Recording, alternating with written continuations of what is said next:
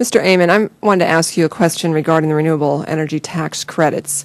As I talked to people during the campaign, many expressed big concern on the time, and you talked 2 to 3 years, but I've actually heard that, most people in these industries actually look at something further out than that in terms of a length of time where we would really be able to have the benefit and see these industries really flourish and grow. And could you just address that? I think two years would be anything better than 1, but I think the number is 5.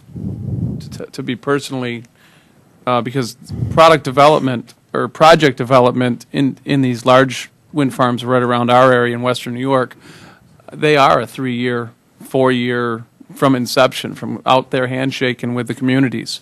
The communities ramp up, and they ramp up for these projects. They get excited, they get mad, they get everything. They ramp up to this thing, and everybody from all the suppliers, the truckers, the gravel people, everybody ramps up to this, and then all of a sudden, time frames, and if somebody misses a time frame, or if a developer who's looking at different sites throughout the United States, if one can't be built in a time frame, they'll just resort to another.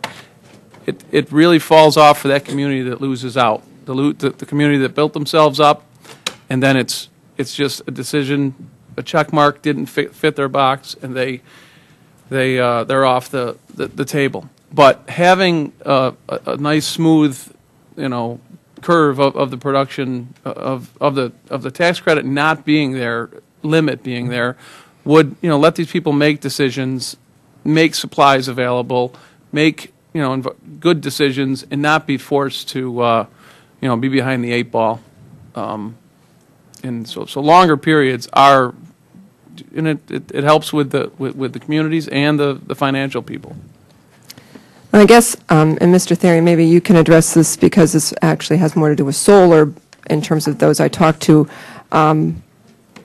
Competitively in a global world, actually, I think we're falling behind because other countries have put out tax credits up to 12 years, 20 years out. So the development of these products are such that some of our manufacturers are actually moving overseas for product development because of those incentives. Maybe if you could address that.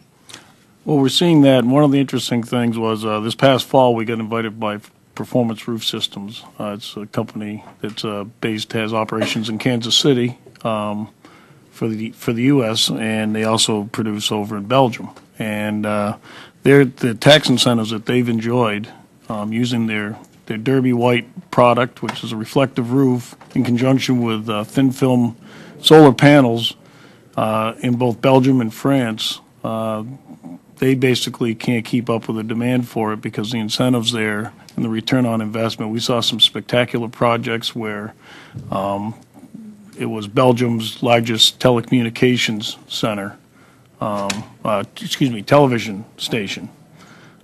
Did their whole roof entirely in panels in a solar project to reduce the demand on the community for electricity, and it's working for them even in an environment in Europe, which has many of the same cloud cover issues that we have here within the United States and the like. It's not Northern Europe is still very much like the from D.C. north in this country, and yet the projects still work for them, and we're seeing that development.